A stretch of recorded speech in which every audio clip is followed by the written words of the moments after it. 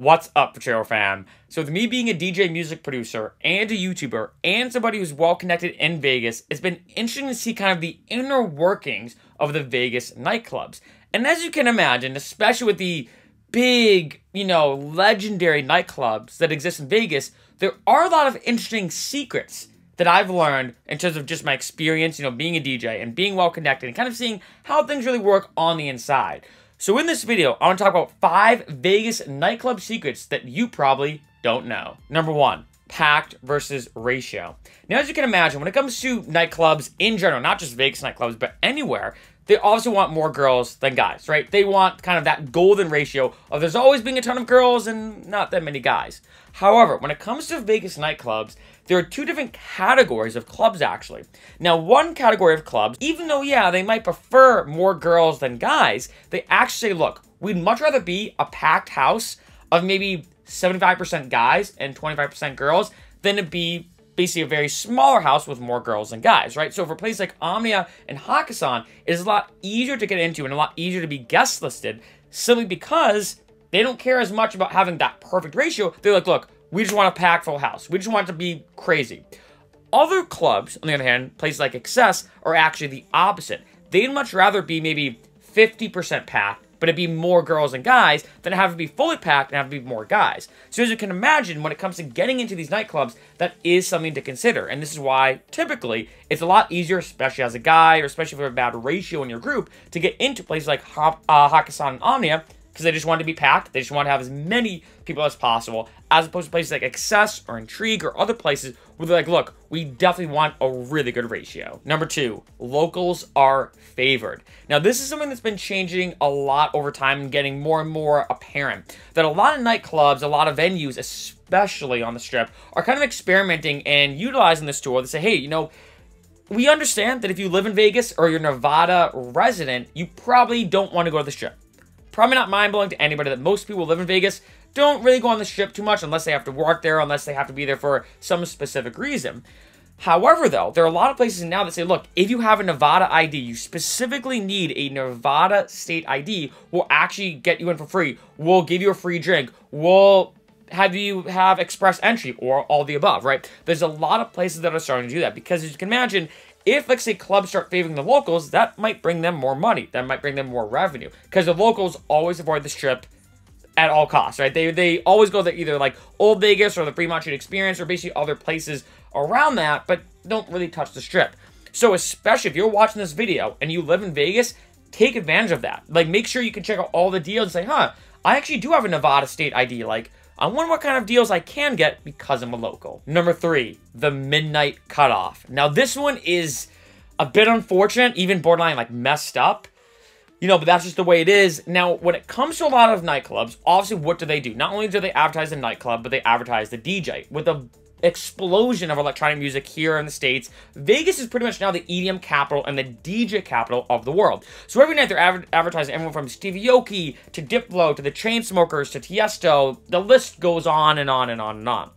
Now, one interesting part of their contract when it comes to these clubs is that if they know they can't make it, like say there's an A-list DJ, a bunch of people are paying money, not even necessarily for the club, but because they want to see that DJ. A lot of people now go to Vegas with the mindset, okay, I want to see this DJ and this DJ and this DJ. So let's say that A-list DJ knows they're not going to make it that night. For whatever reason, whether it's transportation troubles, some type of family or personal situation came up, whatever the case is, they cannot announce that they won't be able to make it that night on social media until midnight. That's the midnight cutoff. That at that point, right when it's midnight, they can officially go on Twitter and say, hey guys, I'm really sorry, my airplane broke down or I have a personal situation happening. I'm not able to make it tonight.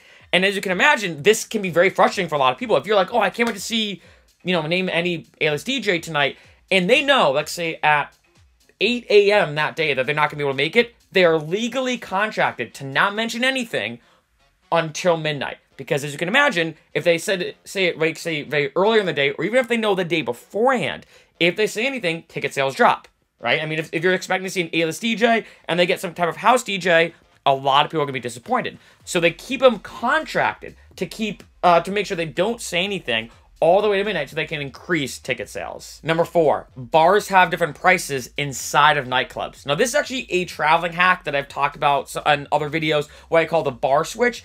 And what I mean is that when you go to a nightclub, there are different bars, or basically different sections, I guess for a better word, where you can buy drinks at, right? I mean, you walk into any nightclub in Vegas, there's numerous different places all around the nightclub in that vicinity of that venue that you can buy drinks at. And what you might not know is that some of these drinks, decent amount of time, can actually be priced differently depending on the location. So for example, and this is not always true, but typically as a good rule of thumb, if let's say there's a bar that's closer to where the action's at, right? Let's say they're right next to the dance floor, the drinks may be a few dollars more than if you get that same exact beer, that same exact mixed drink, that same exact shot, whatever, than if you go to somewhere else in the same venue. There's really no rhyme or reason why.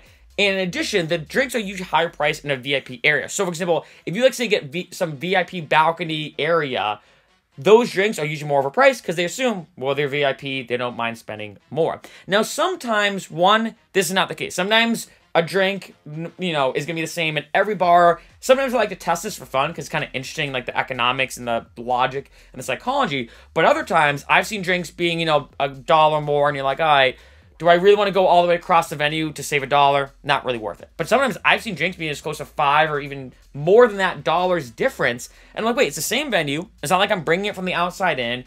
It's the same location. Yet, for whatever reason, this bar, this section, is $5 more for the same drink when I could go upstairs or go around the corner or go somewhere else and get that exact same drink for $5 less. And number 5, everything revolves around bottle service. Now, for people in the nightlife and nightclub scene, this is probably common knowledge, but in case you didn't know, what bottle service is, wording it very, very simply, is basically an area or basically a location in the nightclub that is closed off just for you. So as opposed to you being in the public, so to speak, kind of using that contrast, in the public where everyone pushing and shoving you and all these random people interacting with you, you're basically in a private section of the club. Usually it's pretty much out in the open, but it's basically closed off. You usually have some bouncers or employees there. You usually have like a bottle service person there kind of making your drinks for you. In addition, you usually get, as it sounds, bottle service. You're getting bottle upon bottle upon bottle. It is unbelievably expensive. That's maybe even a bit of an exaggeration. I mean, you could easily spend tens of thousands, if not hundreds of thousands of dollars in one night for one prime bottle service location.